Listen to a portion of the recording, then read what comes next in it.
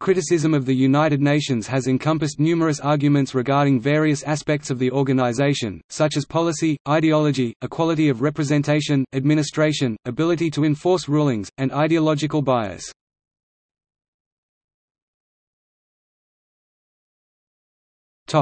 Philosophical and moral criticisms.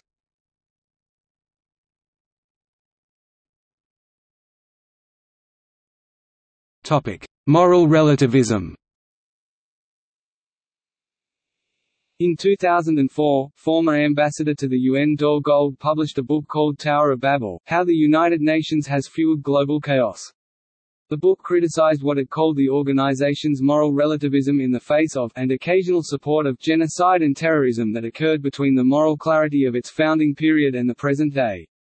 While the UN during its founding period was limited to those countries that declared war on at least one of the Axis powers of World War II, and thus were capable of taking a stand against war, the modern United Nations has, according to Gold, become diluted to the point where only 75 of the 184 member states during the time of the book's publication were free democracies, according to Freedom House. He further claimed that this had the effect of tipping the scales of the UN so that the organization as a whole was more amenable to the requirements of dictatorships. The UN General Assembly decided to hold a moment of silence in honor of North Korean dictator Kim Jong-il following his death in 2011. Western diplomats criticized the decision. An official at the Czech Republic's UN mission said the Czechs did not request a similar moment of silence for Václav Havel, the playwright turned dissident who died. A day after Kim, in 1994, a small troop of UN peacekeepers were sent to Rwanda to help eradicate the violence, but since the group sent there was too small, the UN didn't prevent the Rwandan genocide and an estimated 500,000 to 1 million people died.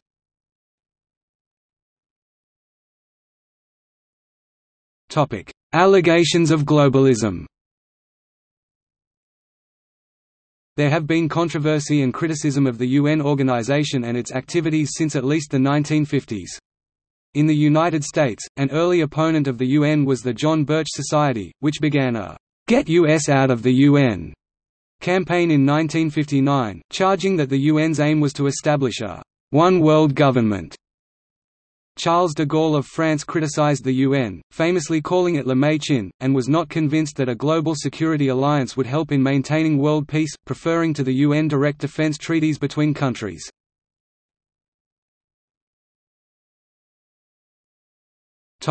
Debate surrounding population control and abortion.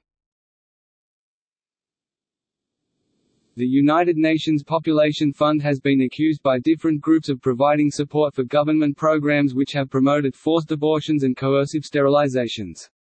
Controversies regarding these allegations have resulted in a sometimes shaky relationship between the organization and the United States government, with three presidential administrations, that of Ronald Reagan, George H. W. Bush and George W. Bush, withholding funding from the UNFPA.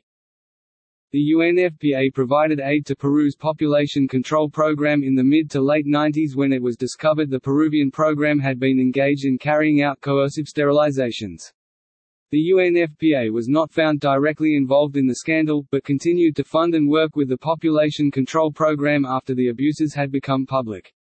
The issue played a role in the Bush administration's decision in 2002 to cut off funding for the organization.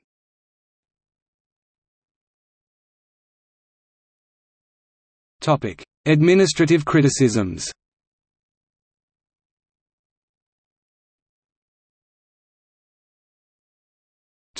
Role of elite countries. There has been criticism that the 5 permanent members of the United Nations Security Council, China, France, Russia, the United Kingdom, and the United States, who are all nuclear powers, have created an exclusive nuclear club whose powers are unchecked. Unlike the General Assembly, the United Nations Security Council does not have true international representation. This has led to accusations that the UNSC only addresses the strategic interests and political motives of the permanent members, especially in humanitarian interventions, for example, protecting the oil-rich Kuwaitis in 1991 but poorly protecting resource-poor Rwandans in 1997.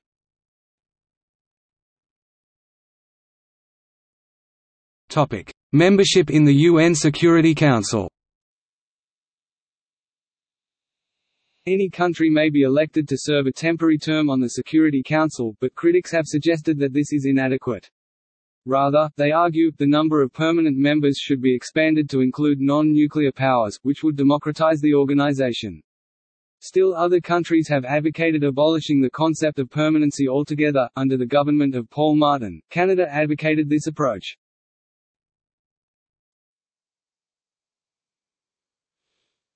Veto power. Another criticism of the Security Council involves the veto power of the 5 permanent members. As it stands, a veto from any of the permanent members can halt any possible action the Council may take. One country's objection, rather than the opinions of a majority of countries, may cripple any possible UN armed or diplomatic response to a crisis. For instance, John J. Mearsheimer claimed that, since 1982, the U.S. has vetoed 32 Security Council resolutions critical of Israel, more than the total number of vetoes cast by all the other Security Council members. Since candidates for the Security Council are proposed by regional blocs, the Arab League and its allies are usually included, but Israel, which joined the UN in 1949, has never been elected to the Security Council. The Council has repeatedly condemned Israel. On the other hand, critics contend that, while Israel has the United States to rely on to veto any pertinent legislation against it, the Palestinians lack any such power. Apart from the US, several resolutions have been vetoed by Russia, notably attempts to impose sanctions on Syria during the Syrian civil war and to condemn Russia's own annexation of Crimea in 2014. In the case of the latter, Russia's lone veto overruled the 13 other votes in favor of the condemnation. As part of the Soviet Union, Russia also vetoed a UN resolution condemning the USSR's shooting down of Korean Airlines Flight 007 in 1983. The veto has been singled out as a threat to human rights, with Amnesty International claiming that the 5 permanent members had used their veto to promote their political self-interest or geopolitical interest above the interest of protecting civilians. As of 2014, Amnesty International has suggested that a solution would involve the 5 permanent members surrendering their veto on issues of genocide. Some see the fact that veto power is exclusive to the permanent 5 as being anachronistic and unjust, given that the United Nations is meant to equally represent all its member states. Aside from criticism directed towards its biased nature, others have pointed out that the veto makes it difficult for the Security Council to solve issues. Whilst addressing the UN General Assembly on the Russian annexation of Crimea, Ukrainian President Petro Poroshenko said the following regarding the inefficiency of the veto: "In every democratic country, if someone has stolen your property, an independent court will restore justice, in order to protect your rights, and punish the offender. However, we must recognize that in the 21st century our organization lacks an effective instrument to bring to justice an aggressor country that has stolen the territory of another sovereign state."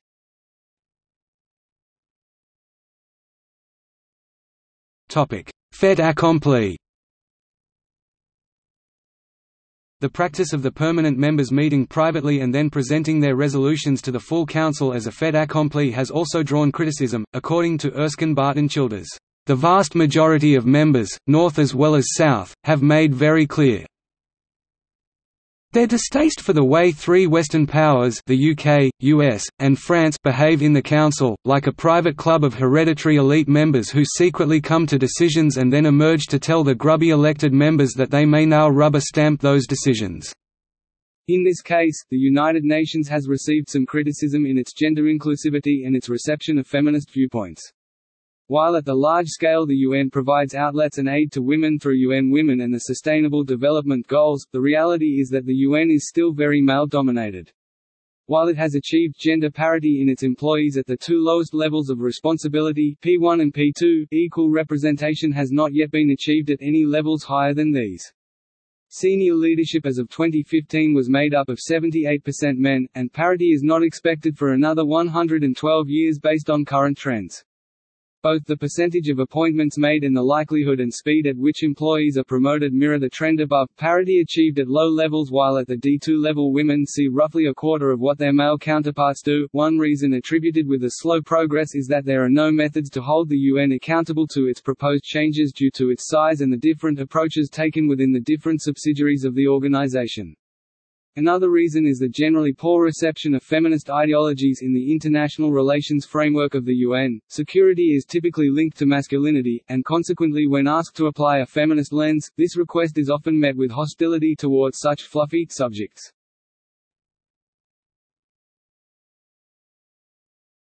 Topic: Democratic character of the UN. Other critics object to the idea that the UN is a democratic organization, saying that it represents the interests of the governments of the countries who form it and not necessarily the individuals within those countries. World Federalist Dieter Heinrich points out that the powerful Security Council system does not have distinctions between the legislative, executive, and judiciary branches. The United Nations Charter gives all three powers to the Security Council.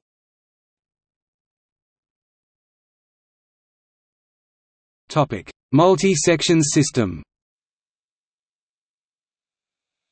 According to Yigal Palmore, former spokesman of the Israeli Ministry of Foreign Affairs, the multi-section system of the UN prevents individual players or those who don't have geographical friends from participating in the United Nations system. He says that Israel is the only UN member, in the whole UN system, that have been prevented by the UN from playing the game like everyone else. Palmore claims that due to the multi-section system of the UN, Israel is being systematically excluded from all geographical sections and groups, and due to that Israel can't even apply to most of the UN councils. Israel originally should belong to the geographic section of Asia, but due to objection from Arab and Muslim countries in the region, such as Iran, Iraq etc., it has been excluded, since its establishment. From time to time Israel has been accepted in the Western countries and more sections, but it's very limited. Topic: Corruption in the UN Security Council. According to a study by Ilyana Kuzyenko and Eric Worker, there is a strong connection between the distribution of foreign aid payments and rotating membership of the United Nations Security Council. Regarding the U.S. foreign aid expenditure, ODA official development assistance receiving countries which hold a rotating seat of the UNSC experience on average a rise of 59% in payments $16 million, concerning financial support from the United Nations, an increase of 8% $1 million is being detected. This rise in payments does however not apply the whole time. Kuzyenko and Worker used a New York Times index to differentiate between important and unimportant years. The more the UN and the UNSC were mentioned in the New York Times, the more important the year was considered. The Korean War, the Congo War in the early 1960s, and the numerous peacekeeping missions in the 1990s were decisive events. During unimportant and medium-important years, ODA receiving countries with a seat in the UNSC did not experience a significant rise in aid payments. During important years however, an increase of 170% could be detected, $16 million more. Regarding UN payments, the difference also exists, but is not as high, 53% more financial support or $8 million during important years. One of the reasons could be that it is easier for the US to fast distribute money, while aid payments of the United Nations mean a lot of bureaucracy beforehand. Believing Kuzyenko and Worker, this increase in payments does not happen because the ODA receiving countries on the Security Council are able to use the chance and raise awareness for their problems. As soon as the country's time in Council is over, the financial aid drops to the level prior to the time serving on the United Nations Security Council. The financial aid payments do however already rise the year before the two-year term on the UNSC. The increase of aid payments is especially high regarding financial support by the United Nations Children's Emergency Fund (UNICEF). During years with a high importance measured by the New York Times Index, UNICEF offers 63% more funds to ODA receiving countries serving on the UNSC than before they had a seat. Kuzyenko and Worker argue that since its founding in 1947, the head of UNICEF has always held U.S. citizenship. Therefore, the executive directors may be the long arm of the U.S. government and pursue the interest of the United States through UNICEF. A similar, although not as significant increase can be seen regarding the distribution of aid payments through UNDP. It is impossible though to say if the increase of foreign aid payments by the US or by the UN have changed receiving countries' voting behavior, as they would never admit being open for bribery.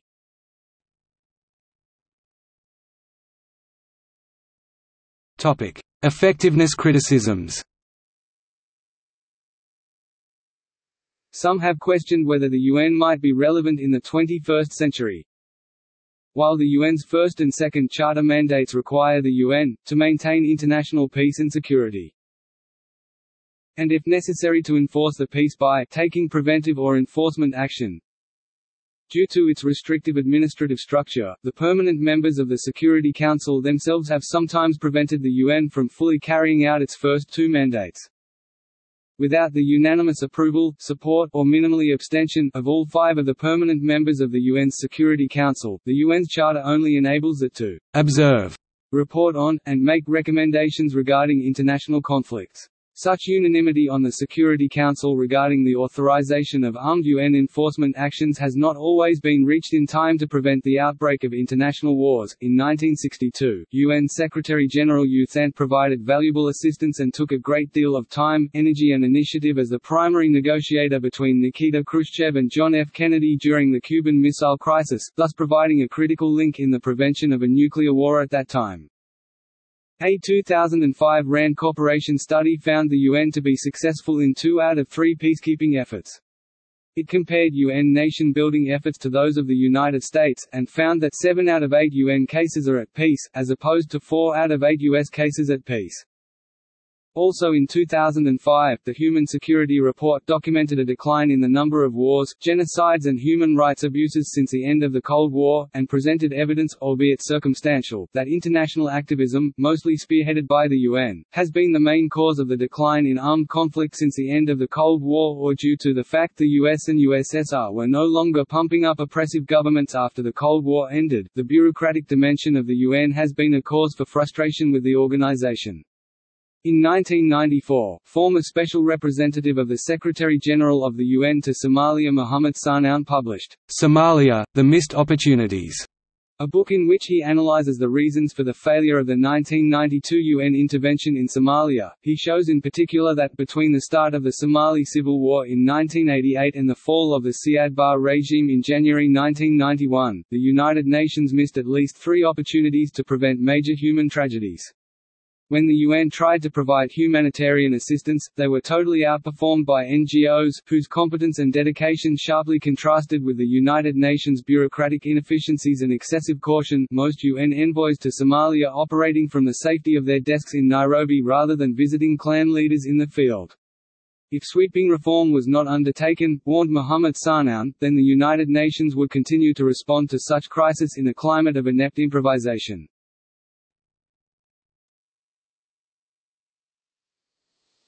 Topic: Diplomatic and political criticisms.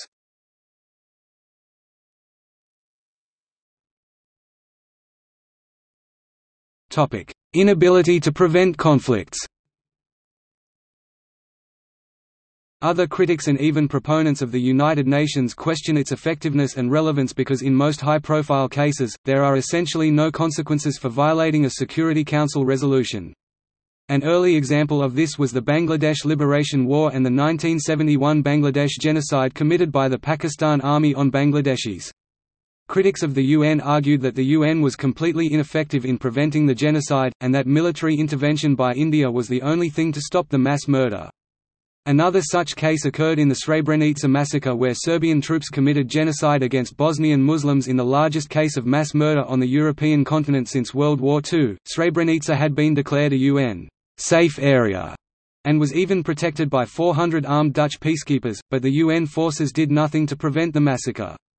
In the 21st century, the most prominent and dramatic example is the war in Darfur, in which Arab Janjaweed militias, supported by the Sudanese government, committed repeated acts of ethnic cleansing and genocide against the indigenous population.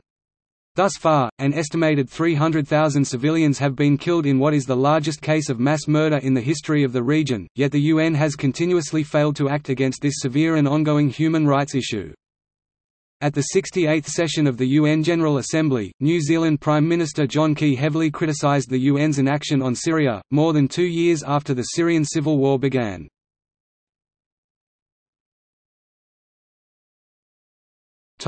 Handling of the Cold War. In 1967, Richard Nixon, while running for President of the United States, criticized the UN as obsolete and inadequate for dealing with then-present crises like the Cold War. Jeane Kirkpatrick, who was appointed by Ronald Reagan to be United States Ambassador to the United Nations, wrote in a 1983 opinion piece in The New York Times that the process of discussions at the Security Council more closely resembles a mugging of the United States than either a political debate or an effort at problem solving.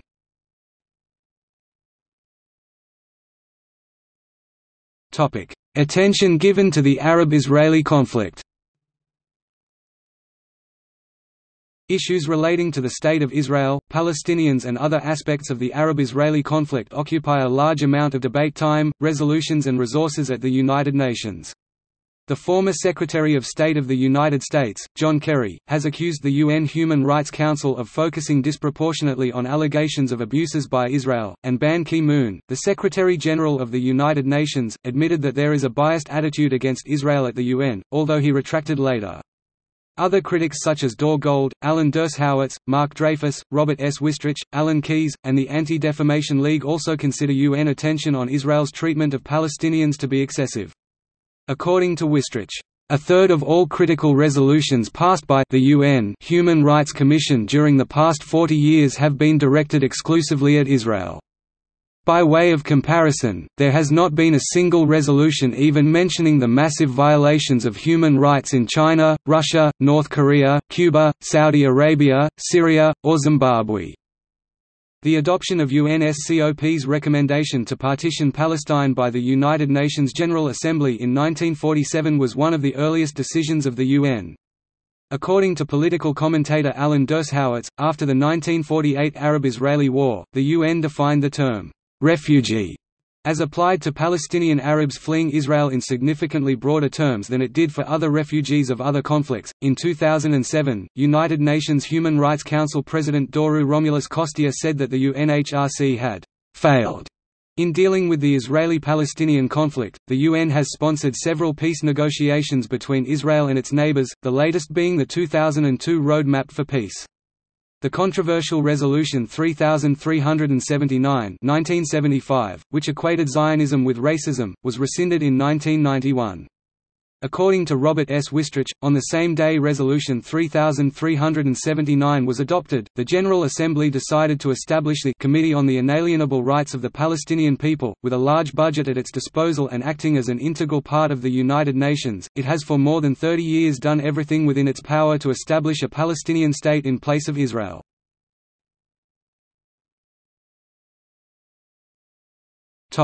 Allegations of anti-Zionism and antisemitism.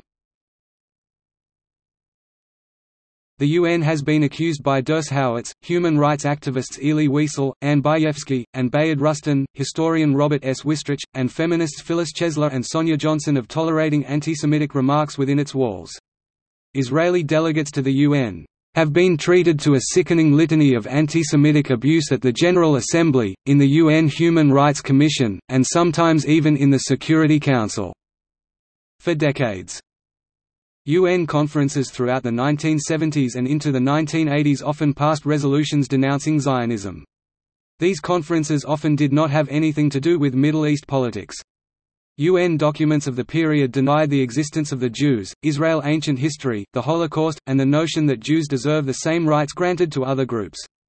Wistrich described the 1980 World Conference of the United Nations Decade for Women in Copenhagen in his book, A Lethal Obsession. Jewish feminists heard truly chilling comments, such as "the only good Jew is a dead Jew" and "the only way to rid the world of Zionism is to kill all the Jews." One eyewitness overheard other delegates saying that the American women's movement had a bad name because its most prominent founding figures were all Jewish. The feminist activist Sonia Johnson described the antisemitism at the Copenhagen conference as over, wild, and irrational. The psychologist and author Phyllis Chesler recorded the savage response when one Jewish woman mentioned that her husband had been shot without a trial in Iraq and that she had to escape to Israel with her children. The place went wild. Cuba c. Yankee no, PLO. PLO, they shouted. Israel kills babies and women. Israel must die. The most infamous example of this trend was the passage of United Nations General Assembly Resolution 3379, which equated Zionism with racism, on November 10, 1975. It was the first post-war ideology to ever be condemned in the United Nations history. The resolution was internationally condemned in the media, especially in the media of Western countries. Many observers noted that the resolution was passed on the 37th anniversary of Kristallnacht. The pogrom historians agree marked the beginning of the Holocaust. A UN-sponsored conference was held in 2001 in Durban, South Africa. The conference was meant to combat racism, but ended up being a forum for world leaders to make various anti-Semitic statements.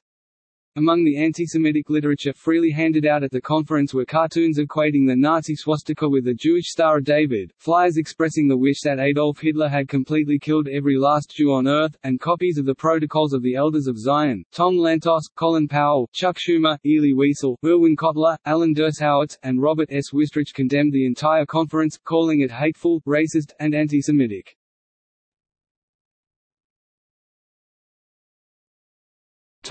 Alleged support for Palestinian militancy.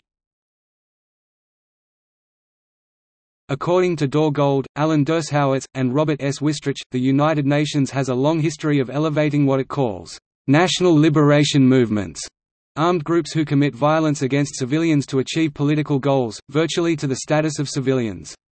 In 1974 and again in 1988, the UN invited Yasser Arafat to address the General Assembly.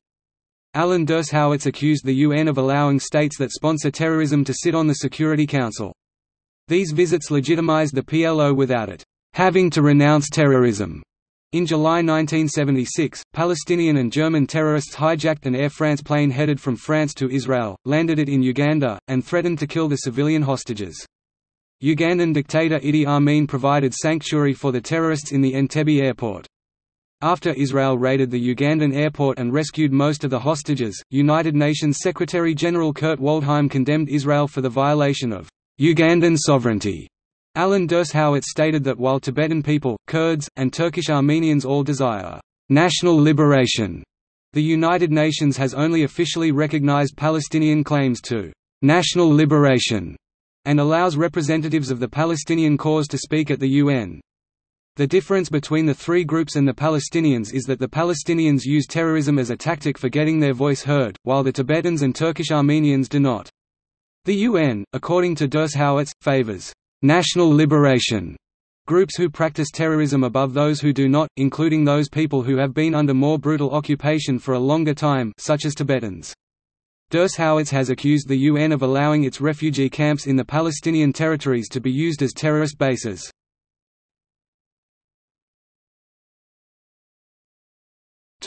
UN admits Sri Lanka civil war failure. A review of UN action during the final months of the Sri Lankan civil war in 2009, in which tens of thousands of people were killed, criticized the UN leadership, United Nations Security Council and top UN officials in Sri Lanka. UN staff were afraid to publicize widespread killings, top UN leaders did not intervene and the 15-member Security Council did not give clear orders to protect civilians, said the report. The review, led by former UN official Charles Petrie, said senior UN staff in Sri Lanka were afraid to highlight deaths because they feared it would put at risk humanitarian access to the hundreds of thousands of civilians in the region.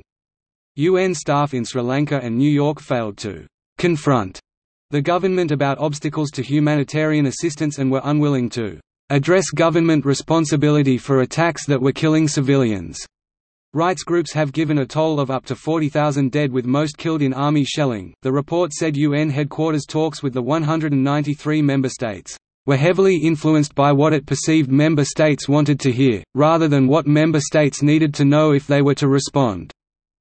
Turning to the Security Council, the report said the body had been deeply ambivalent about putting Sri Lanka on its conflict agenda. Philippe Balopian, UN Director for Human Rights Watch, said the report highlighted a dereliction of duty and was a call to action and reform for the entire UN system.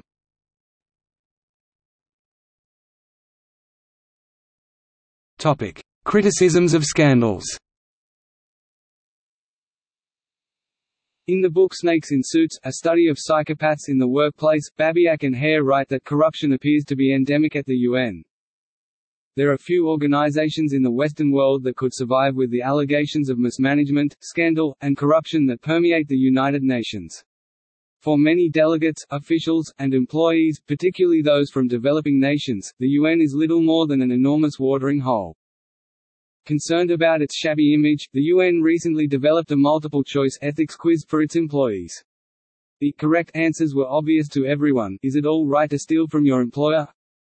A. Yes. B. No. C. Only if you don't get caught. The quiz was not designed to determine the ethical sense of UN employees or to weed out the ethically inept but to raise their level of integrity. How taking a transparent test could improve integrity is unclear. There has been no mention of how management and other officials did on the test.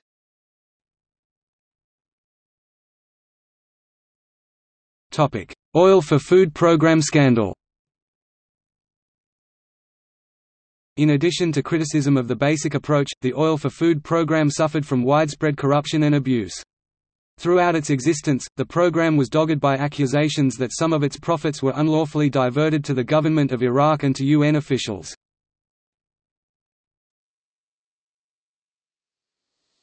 Peacekeeping child sexual abuse scandal.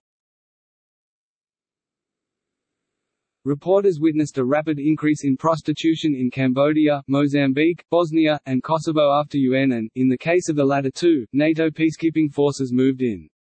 In the 1996 UN study The Impact of Armed Conflict on Children, former First Lady of Mozambique Graca Machel documented, in 6 out of 12 country studies on sexual exploitation of children in situations of armed conflict prepared for the present report, the arrival of peacekeeping troops has been associated with a rapid rise in child prostitution. In 2011, a United Nations spokesman confirmed 16 Beninese peacekeepers were barred from serving with them following a year-long probe. Of the 16 soldiers involved, 10 were commanders. They failed to maintain an environment that prevents sexual exploitation and abuse. Sexual misconduct by United Nations troops had earlier been reported in Congo, Cambodia, and Haiti, as well as in an earlier incident involving Moroccan peacekeepers in Côte d'Ivoire.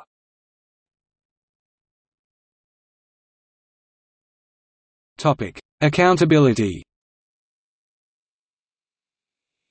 In 2007, American diplomat James Wasserstrom raised concerns about corruption amongst UN officials in Kosovo. He was dismissed from his field job and detained by UN police. He brought a case against the UN and General Secretary Ban Ki-moon, and at his tribunal the UN was directed to compensate him with $65,000 United States dollars for the wrongful dismissal.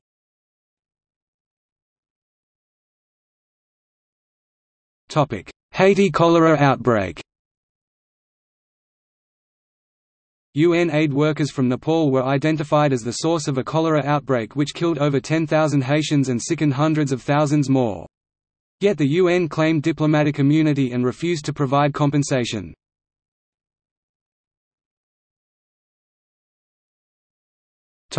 See also: Criticism of the United Nations Commission on Human Rights, Criticism of the United Nations Office on Drugs and Crime, Criticism of UNICEF, Defamation of Religion and the United Nations, Haiti cholera outbreak, Nicaragua v. United States.